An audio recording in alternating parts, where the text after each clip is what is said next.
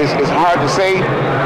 I know that these heavyweights are getting big. You know, it's just like Fury, 6'7" or 6'11", almost 7 feet tall, and so these guys 260 and 250 pounds. So I think the WBC is looking from a standpoint of the safety of the fighters, fighting at 220, 224 pounds. The same thing happened when you had the heavyweights and you had the cruiserweight, and it was mainly because of the weight size, the difference in the size, because the heavyweight is 190 pounds at the time that I was fighting.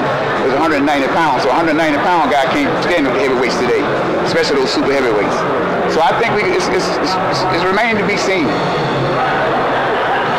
So who is in your camp that we should be looking out for? Who is in your gym now that we should keep an eye on? Well, you know, the WBA just ordered the World Championship fight against my kid, Trevor Bryan and Manuel Charr. They have until, Don King, the promoter, has until January the 29th to make that fight happen.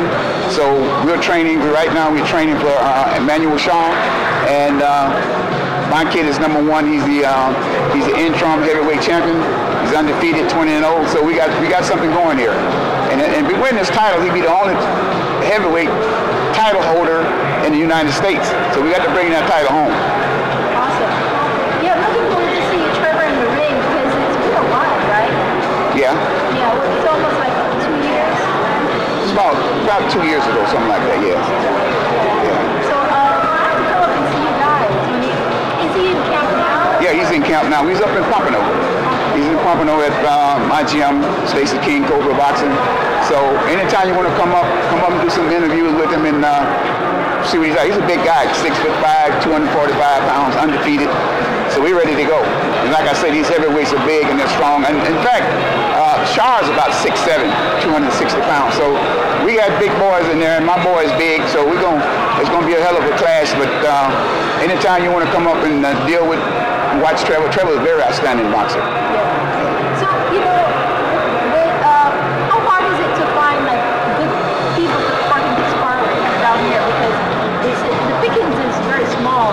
Well, it all depends on the weight class. You know, for heavyweights, we've been fortunate for heavyweights. I mean, Herman has good heavyweights there. We have at the 5th Street Gym, they have 3 or 4 different heavyweights there. So the heavyweight boxing in Florida is good in terms of sparring. I mean, it's unusual. I mean, when I was fighting, it was very hard. We went to a lot of amateur tournaments with no sparring at all because the heavyweights was hard to find. But right now, they're plentiful in the state of Florida. We work with all these guys. Trevor worked with all these guys, and we just having a great time in camp right now, and just excited to get this. You know, it's been 2 years, and it's been excited to get this fight over with, get this championship over with, and move on hopefully to Anthony Joshua. Yeah. Well, Coach, thank you so much for your time, and thank you for coming out to support Wendy's first show. It's nasty. Oh yeah.